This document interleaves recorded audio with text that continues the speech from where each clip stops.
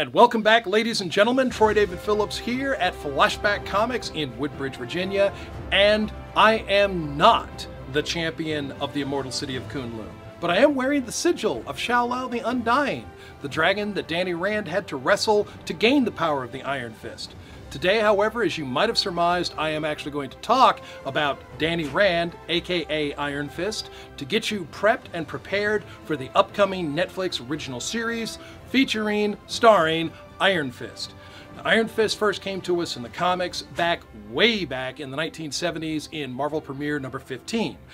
He was a character written by Roy Thomas, art by Gil Kane, and inspired in part by a Bill Everett character also known as Amazing Man. Daniel Rand was a human child from New York who traveled with his parents in search of the mythic city of Kunlun, lying next to us in an alternate dimension.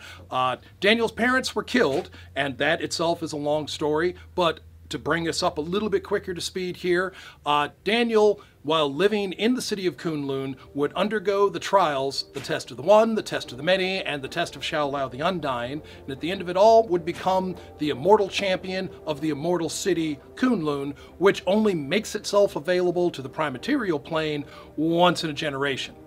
What we did not know at that time was that there were other immortal cities, and these other immortal cities had champions of their own.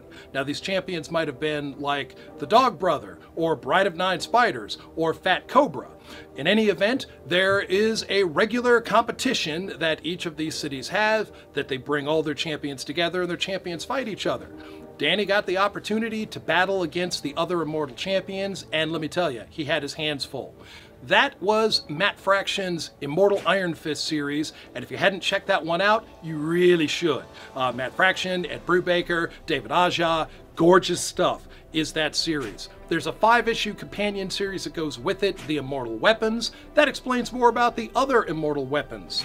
In the 1970s, the Power Man book and the Iron Fist book merged into Power Man Iron Fist. And so from issue number 50 into its conclusion at 125, we had the two characters teamed together. And that was a really good book. Lots of characters appeared in that. You would see the second and third appearance of the character Sabretooth.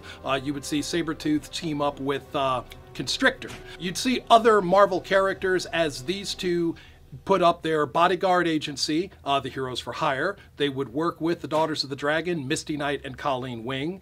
And we would see Luke Cage go on the run, accused of a murder he did not commit, the murder of his good friend Danny.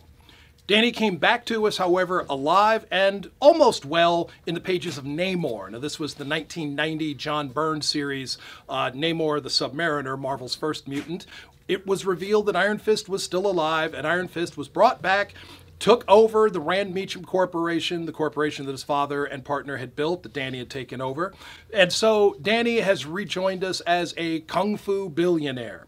That's the essence of the character, and that's a pretty good essence to go forward with. Danny has been one of the best martial artists in the Marvel Universe, right alongside with Captain America, with Daredevil, with Shang-Chi Iron Fist, and this is Danny with his flaming kung fu fist. Now, the Iron Fist character has moved through several series and had several story evolutions along the way, some of them better than others, I'll be honest. But for the most part, I have loved this character from bell to bell, from beginning to end, from Marvel Premiere number 15 to the most current Power Man and Iron Fist, and look in 2017 for Iron Fist to get a new series from Marvel.